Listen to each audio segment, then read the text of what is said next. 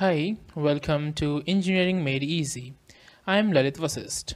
In this video lecture, I will introduce you with the Laplace transformation. Laplace transformation is an integral transform. Laplace transform was named after Simon Laplace, who discovered it. The Laplace transform converts continuous time signals into frequency domain.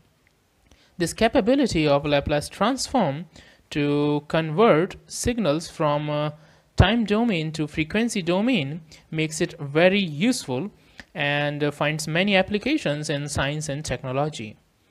The Laplace transform can be used to solve differential equations, partial differential equations, and integral equations very easily.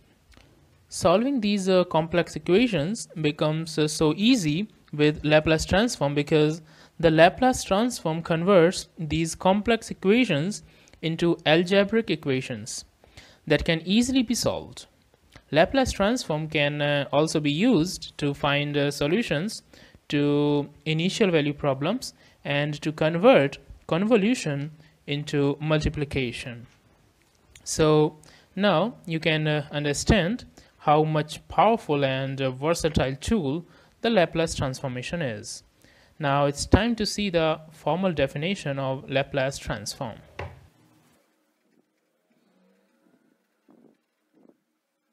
So we can write it.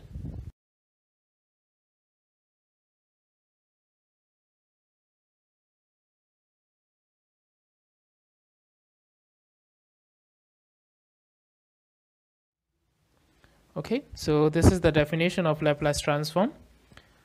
If f of t is a well-defined function of t for all positive values of t, then if the definite integral from 0 to infinity e raised to the power minus st f of t dt exists, it is called the Laplace transform of f of t.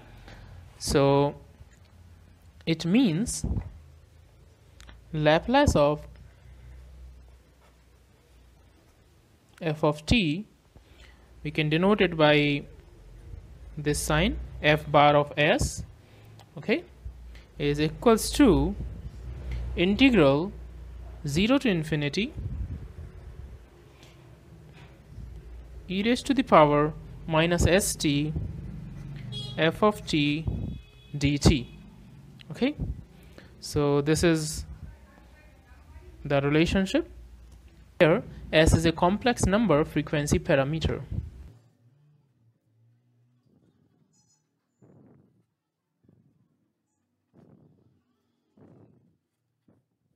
Okay, and s can be defined as, what is s?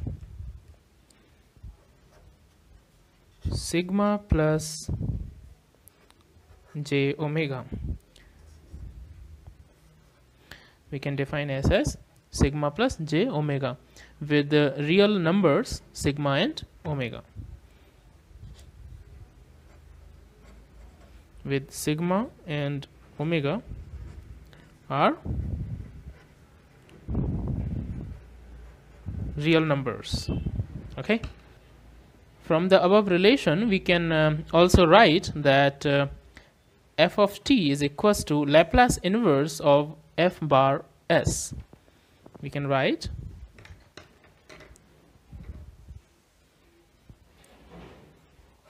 f of t. From this we can write f of t is equals to Laplace inverse of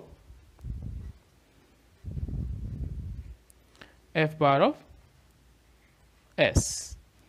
Okay, here therefore f of t is called the inverse Laplace transform of f bar s. Here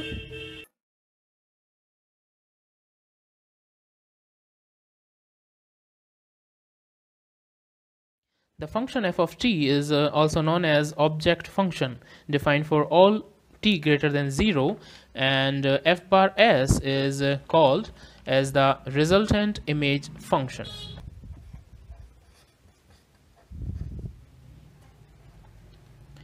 Now we will see the condition for existence of Laplace transform.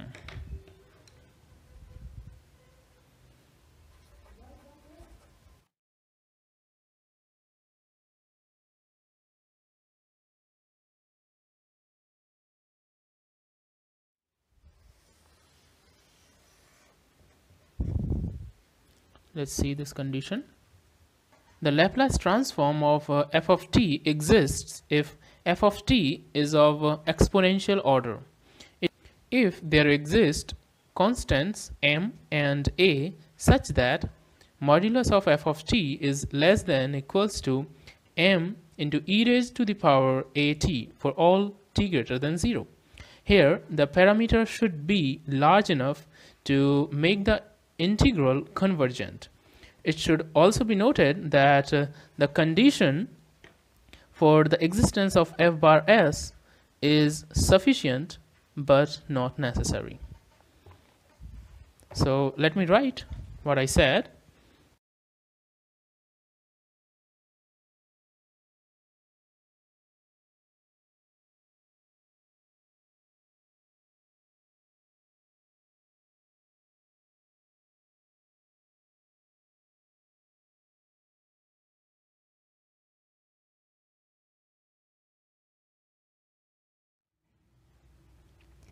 So this is all about the basic introduction of Laplace transform.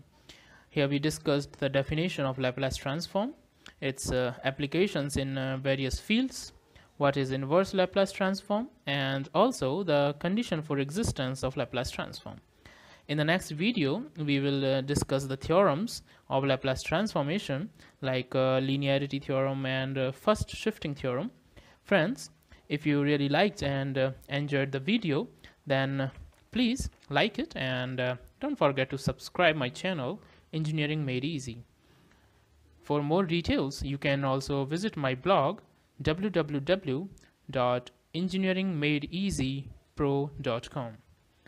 The link is given in the description of this video. Thank you for watching. Have a nice day. Bye bye.